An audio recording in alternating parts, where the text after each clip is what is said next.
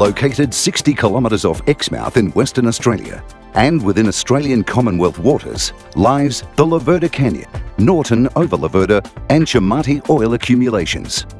Thanks to the Greater Enfield Project, these reserves now deliver oil via a 31-kilometre subsea tieback to the Ngujima-Yin floating production storage and offloading facility, or FPSO, situated over the Vincent oil field.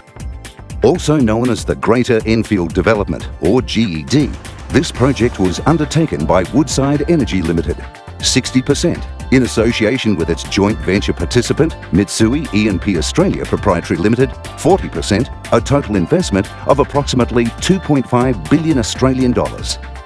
What the team was able to exhibit through dealing with that scope and that challenge was, outstanding behaviour. The relationships, the behaviours, the collaboration and teamwork that was shown by this team, they're the types of things that we need to capture and absolutely roll into our forward projects.